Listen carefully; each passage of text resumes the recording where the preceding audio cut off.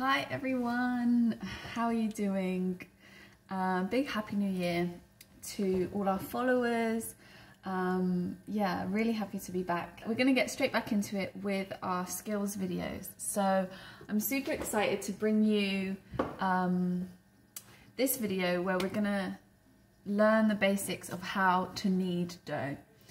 So if you haven't heard of that word before, it's K-N-E-A-D, not like need, like N-double-E-D. So knead, which is working the dough to release the gluten, activate the gluten, so that we can get some nice breads, flatbreads, lots of different things. So yeah, let's get to it. Really don't need much. I'm just going to show you my equipment here and we'll get going. So this is what I've got here. I've got bread flour, oil, yeast, salt, a big mixing bowl, a mixing spoon, and I promise that's clean, that's just like tea stain, you know, and a cup for measuring.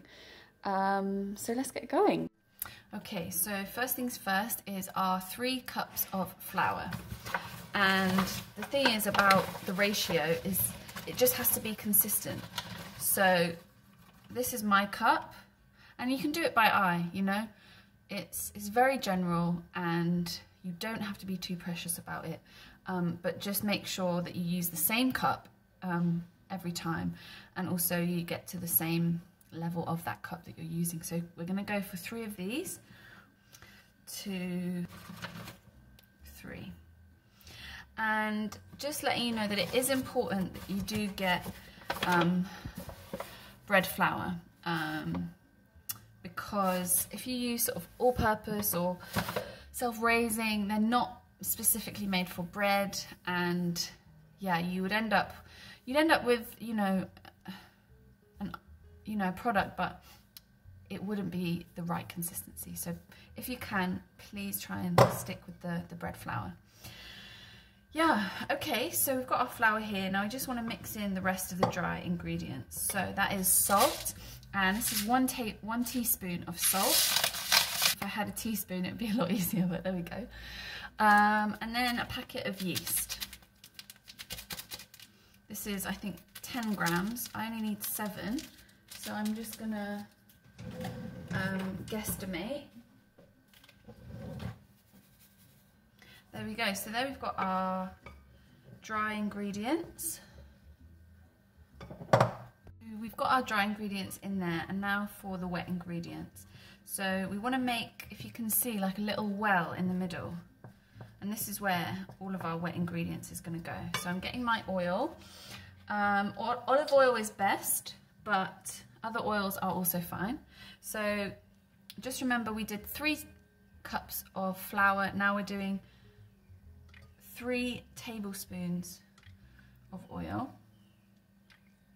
And again, it's just rough. It's just a rough guideline.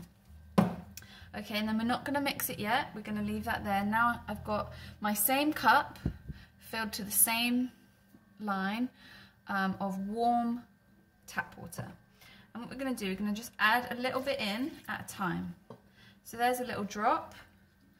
And now we're going to incorporate this. And once you see it's all incorporated, you just add more into that sort of well area.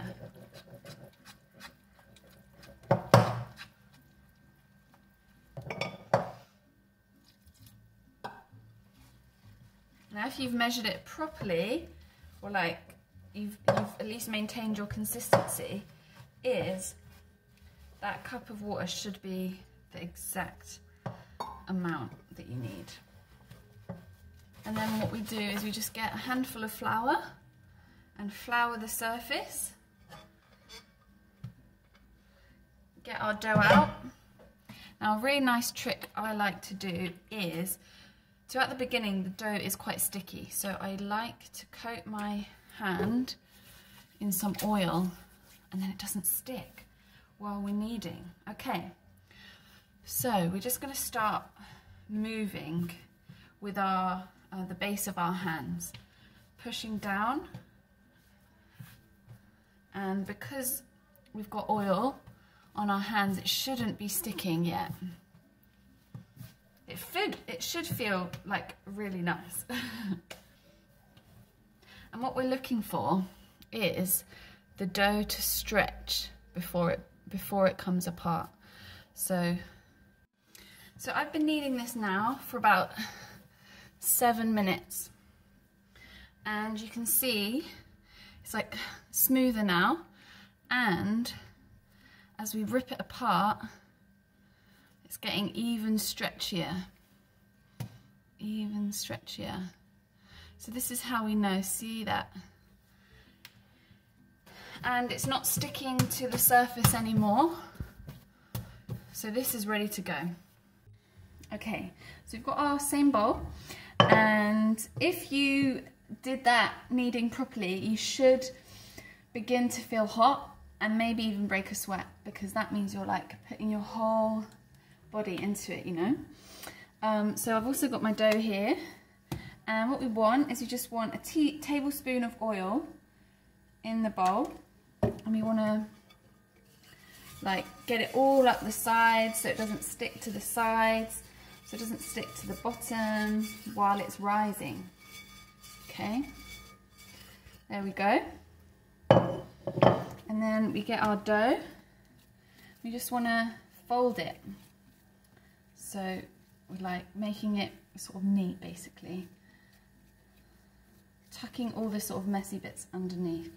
So it's a nice little ball. And then we just drop it in the middle, and I've got a wet tea towel here with warm water. Just gonna leave it like this in a warm place until it doubles in size, and depending on how hot it is in the area that you've left it in, the time will change. So I'm gonna check on this in 40 minutes and we'll see where we're at. So you can see this has doubled in size, more than doubled in size, and we're starting to get some of these lovely air bubbles brewing there, which is exactly what we want to see. Yeah, so all we need to do now is take it out of the bowl onto a floured surface, and because you've oiled it, it should just gently come out like that. Okay, now if you're going to make bread, you would mold this into the bread tin that you're going to cook it in, and then you let it rise again, and then you put it in the oven. But since we're just going to be making really easy flatbreads, I'm just going to show you what you can do straight away. So I'm going to get my frying pan and put this on a medium heat to warm it up.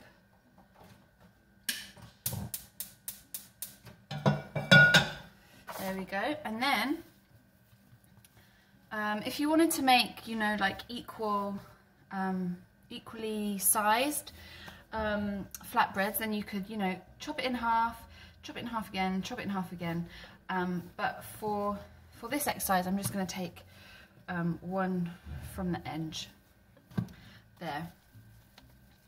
I'm gonna get it into a sort of a ball. There we go. And then I'm gonna start pushing it with my fingers, flipping it, and if it starts to get sticky on the surface, a tiny bit of flour on there. And then you just carry on stretching it out. You don't want it to be too thin, but we sort of want it to.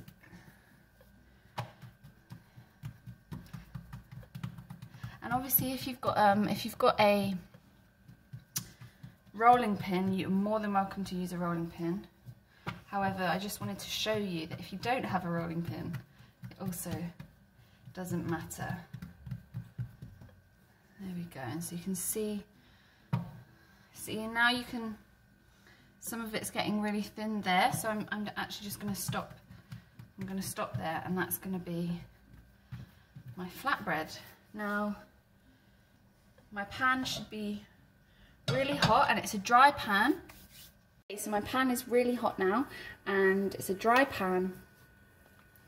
I'm just going to gently put this in there, and it should be around 2 minutes on each side. So I'm going to show you after 2 minutes. Okay, so my bread has about 1 minute left, but I just thought I'd show you how bubbly and delicious this is looking. If yours is getting like this, then you're really doing something right, because all those air pockets is really going to bring that amazing texture.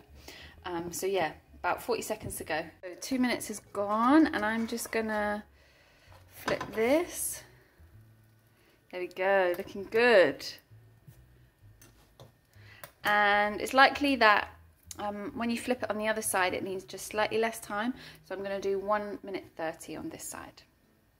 Okay, so it's been 1 minute 30, and I'm going to just show you what the other side is looking like. Yes, this is looking great. And that's your flatbread done. So guys, there we have it. It honestly looks incredible. What I've done is I've just added a little drizzle of olive oil, bit of salt, bit of pepper, and that green gorgeous stuff there is coriander, just finely chopped, sprinkled on the top. And yeah, it's really delicious flatbread. But yeah, the point of this tutorial was really to get you comfortable with kneading dough. So yeah, hope you get some practice in this week. Cheers, bye.